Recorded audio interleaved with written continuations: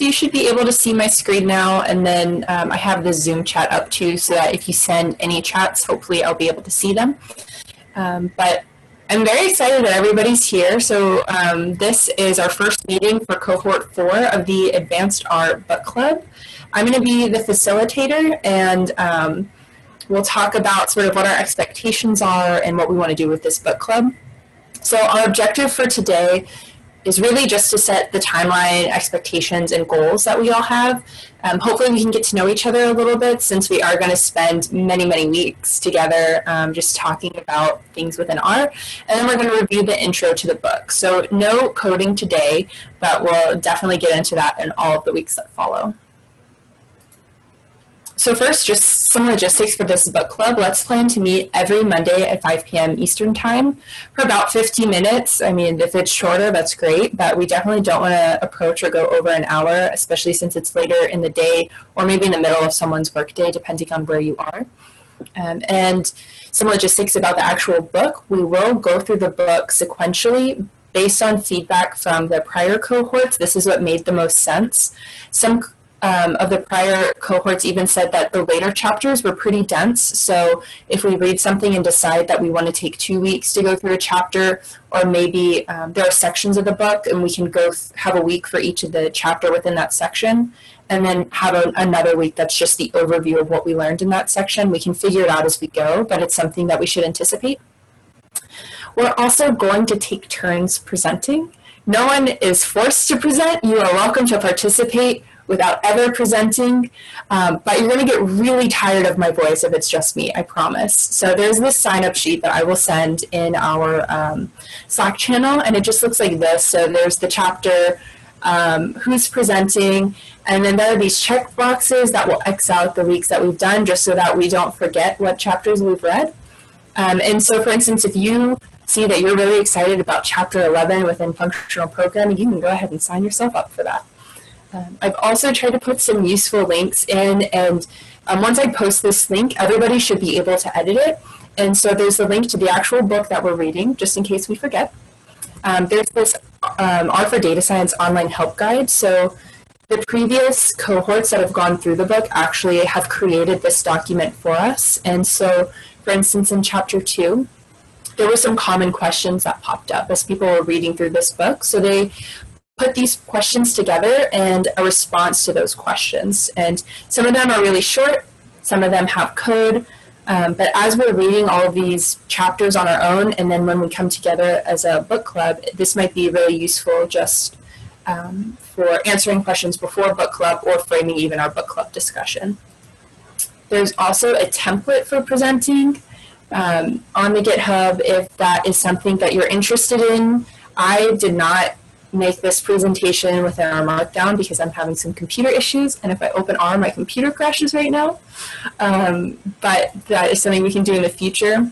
And then there's also this GitHub page that has all of the information from all of the cohorts. So we're Cohort 4, which is kind of nice because we know what the other cohorts liked and didn't like, and we can see even what they've presented, so we could go and look at the slides for next week for whoever's presenting chapter 2. You have a couple of examples that you have to pick from.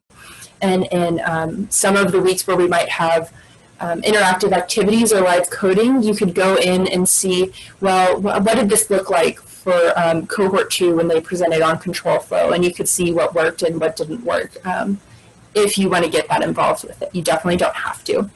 This is the template that is our Markdown template for presenting, so just something to keep in mind. This is what that will look like. All right.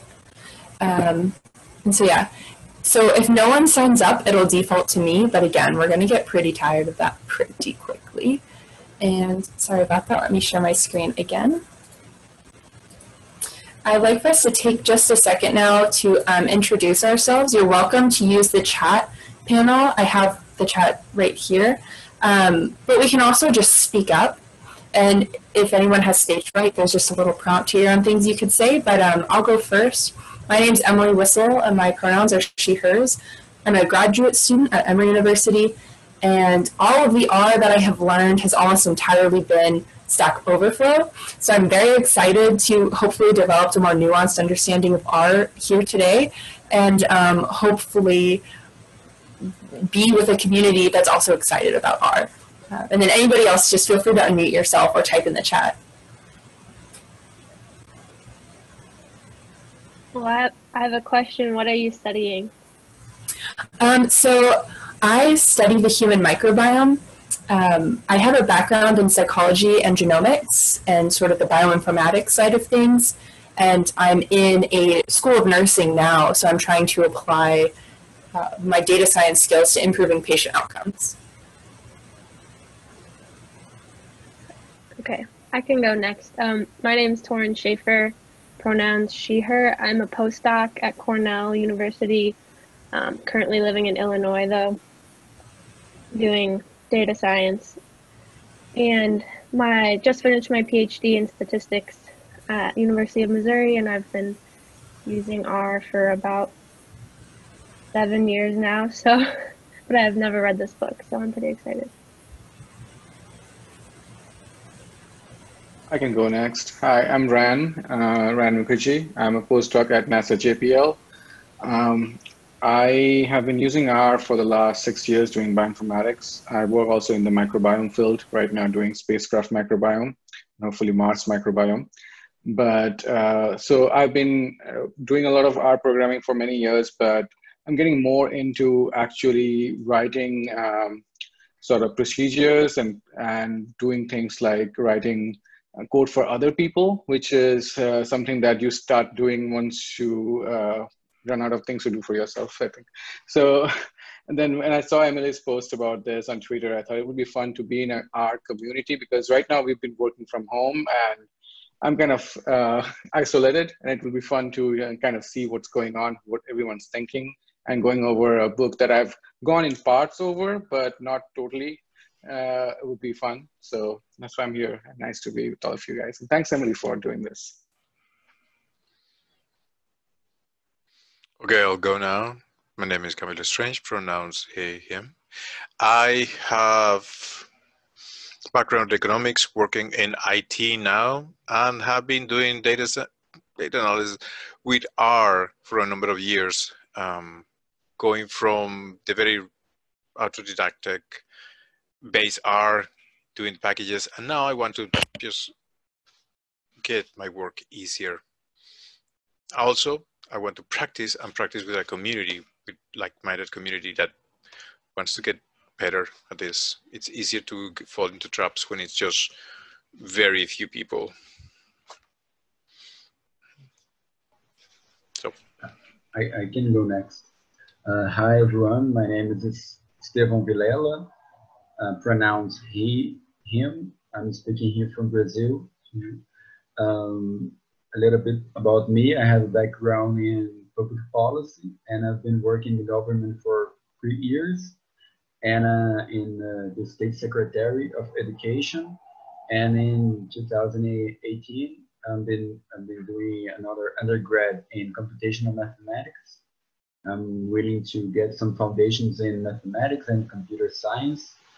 And in 2018, I started my journey with R. That helped me a lot in my work, especially the diverse environment. It's just fantastic for this data analyst work, data science work. And now I've been postponing this activity to learn about more R for some while. And when I saw your post, and I thank you for the initiative in Twitter, I thought that was a good idea to start in this advanced R book to get some foundation on R programming language. I've been coding with C, C++, and Python, but I think that R will be a great advance to learn more about R. And its foundation is not just the data science environment. And I'm very excited with this book club, and hope that we can learn a lot. Thank you, everyone. I can go next. Hi, everyone. My name is Roberto. My background, pronouns he, him. My background is in computer science, but I also did some physics, and then I did some computational biology, and now I'm doing atmospheric science. So I've been all over the place, and I've been working with R for maybe 5 years, but I think I don't have like a strong foundation with it, like in advanced topics, and I've been working packages, but I guess I don't follow the best practices. So I guess this is part of my motivation to learn more and do things the right way and how other people is doing them. But yeah, glad to join you and looking forward to learn from everyone.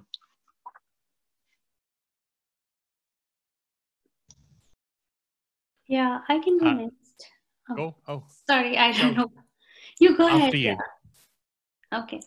Hi, everyone. My name is Namita, and my background is in applied mathematics. So I completed my PhD in applied mathematics and postdoc in mechanical engineering. So I started my data science career with R, like maybe 5 or 6 years ago. And I started with R, then I switched to Python, but I still like R. And I used to go to different meetups at my place, but now with COVID and this situation, it's not possible. So it's a great learning opportunity for me. And I wanted to review those topics, the R topics, and discuss with you all. So looking forward to working with you all. Thank you. And hello everyone from Oxford, United Kingdom. My name is Alex. I think I'm the newbie of the group. I've only recently completed an undergrad in information science. I've recently started studying for a Master of Science in Data Analytics here in Oxford. And I'm really looking forward to learning from everyone and all your great experiences and do some programming. Yeah, I guess I'm last. Hi all. I'm actually also probably a newbie. I just graduated from undergrad.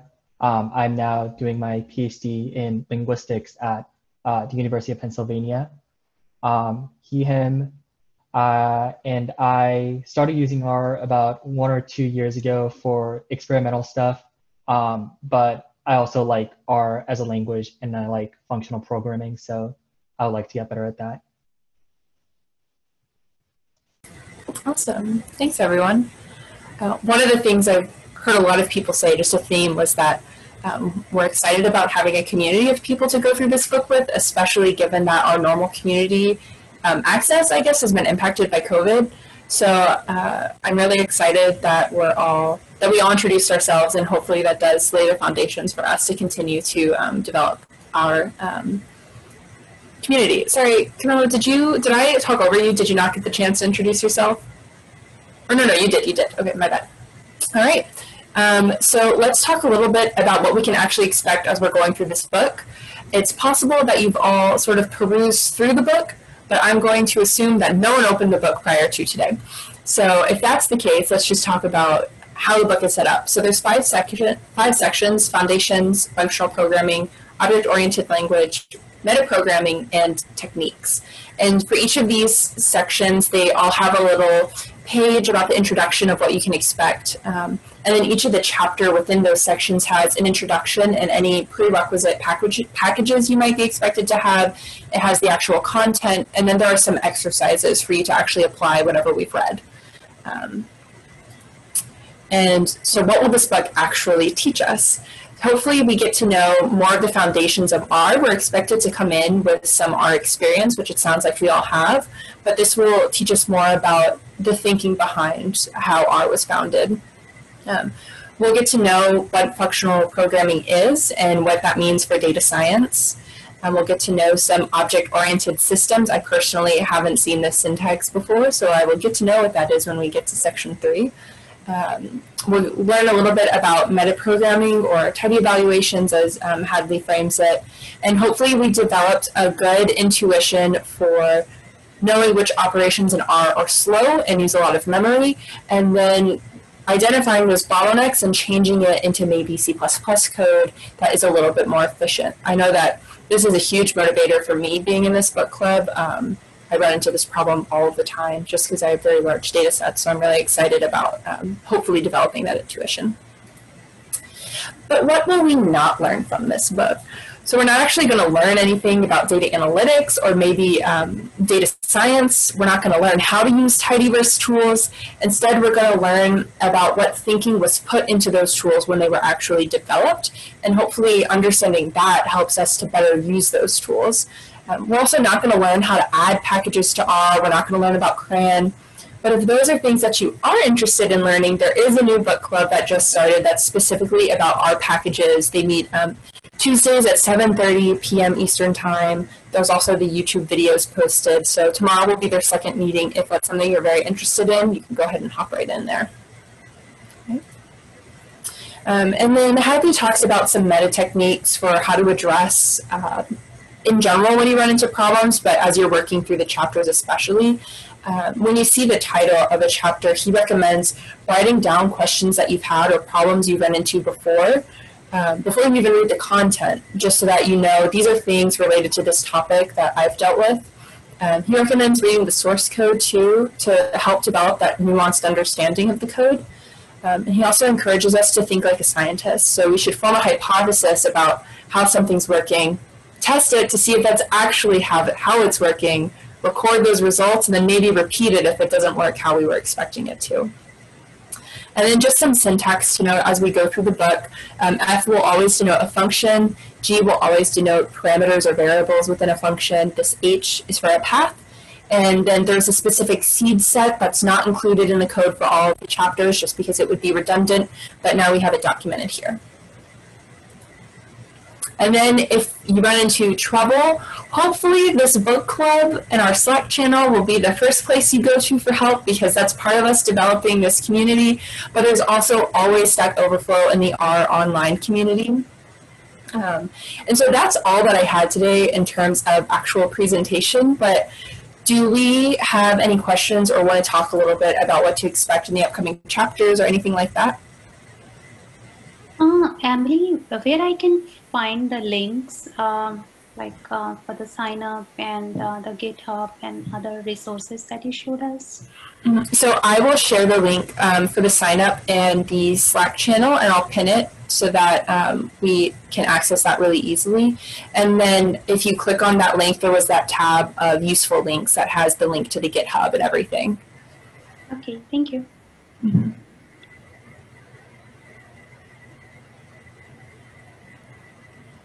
Is anyone really excited about presenting on chapter 2? Remember, the longer you wait, the harder it'll get.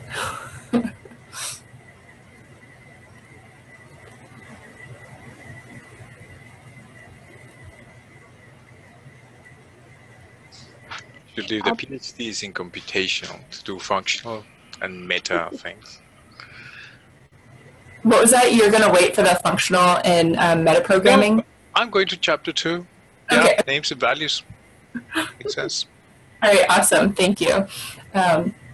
Again, it will default to me, but you're going to get really tired of me talking if I'm the one always presenting. So thank you for volunteering, Camilo. Are there any other logistical questions or just general questions? I have a question. Like for the next, we read the chapter after the start of the week, and or it works that way. We read the chapter after, or after the Camilo, for example, has taught us the lesson. Mm-hmm. So we can talk about what we want as a book club. The way it's been framed in the past is you read the chapter in advance of the meeting. And so, you know, life happens, so you don't necessarily have to read it every single week. And the way past cohorts have been set up is that maybe the first 20 minutes is an overview of the content of that chapter, and then the remainder of the time is spent with some kind of practical exercise, whether it's live coding or trying to have people code things on their own computers or a discussion. So it's going to be pretty tailored to whoever's presenting, whether they want to lecture the whole time or less.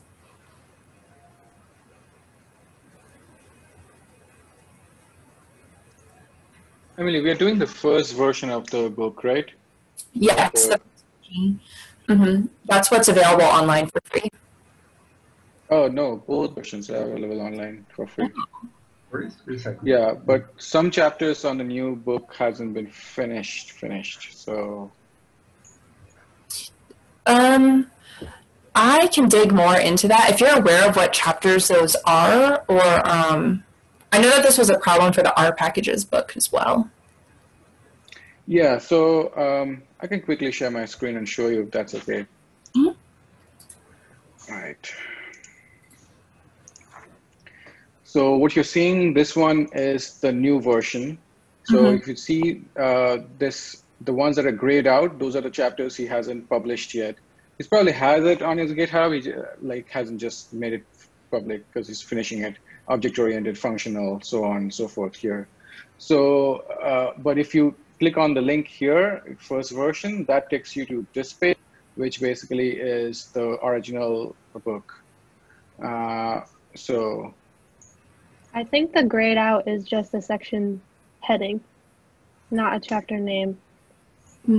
I think I was under that impression as well. Maybe they, I know that in his preface, he overviewed how he restructured some of the chapters, so you may not see the same chapter names between. Yeah, something about that, like something he didn't finish. I don't know, he said something about it, that there was something different about the ones that are grayed out, why it's not there.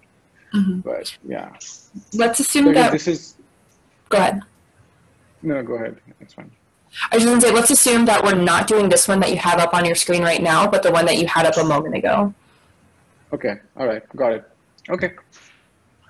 Thanks for bringing that up. I hadn't myself actually gone to the page you had just pulled up.